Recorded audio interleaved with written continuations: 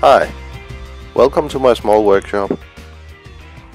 In my previous video I did a review on the MIG200D3 welder I just recently bought on eBay. I had some problems with welding aluminium. The resistance in the wire liner caused the soft aluminium wire to make bird nests in the machine.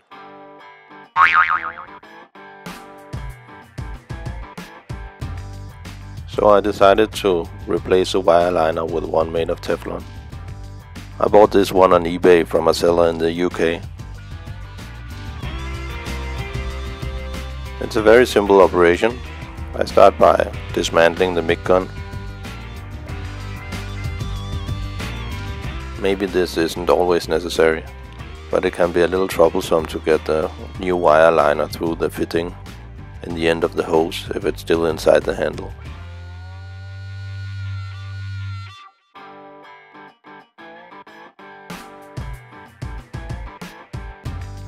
I put out the hose as straight as possible on the floor and unscrew the lock nut.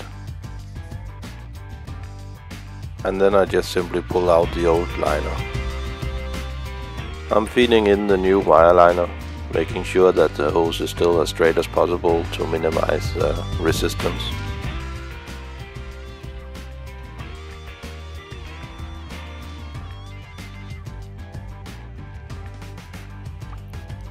I use a small piece of welding wire to support the teflon liner when pushing it through the hose fitting in the other end.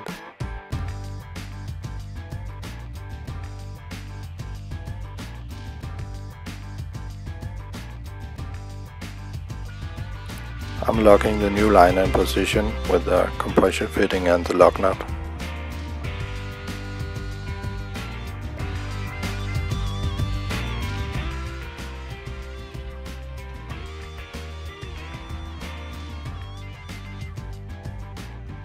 And I reassembled the MIG gun.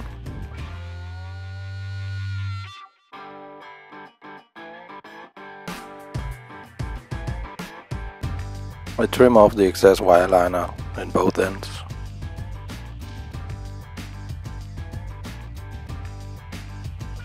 And in this end I countersink it a little bit to ease the feeding of wire.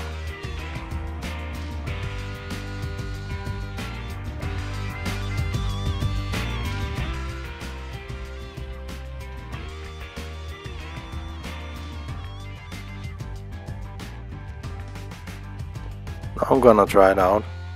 Before I could only use the 0.8mm wire, but now I'm loading the machine with a 1mm aluminium wire.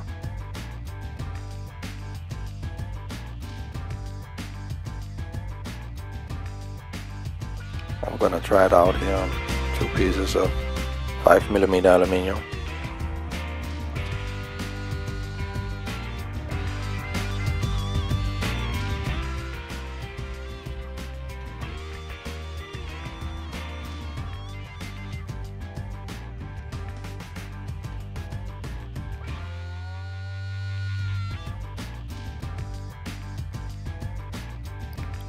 It works great, way better than before.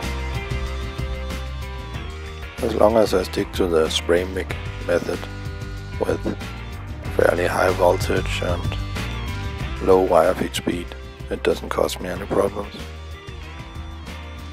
But the wire still curls up inside the machine if I get a burn back, and it gets stuck to the contact tip. This happens all the time when I'm welding thin materials with low voltage.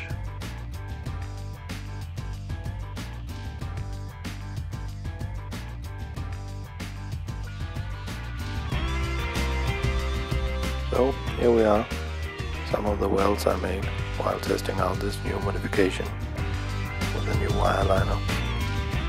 Now I would say that the machine is actually useful for welding aluminium. It is still not perfect, especially when welding thin materials. One must expect to spend some time sorting out the wire when it curls up in the machine and makes bird nests.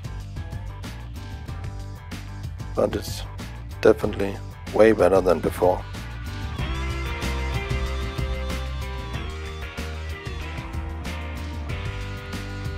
My next project is to modify the welder for use with a spool gun.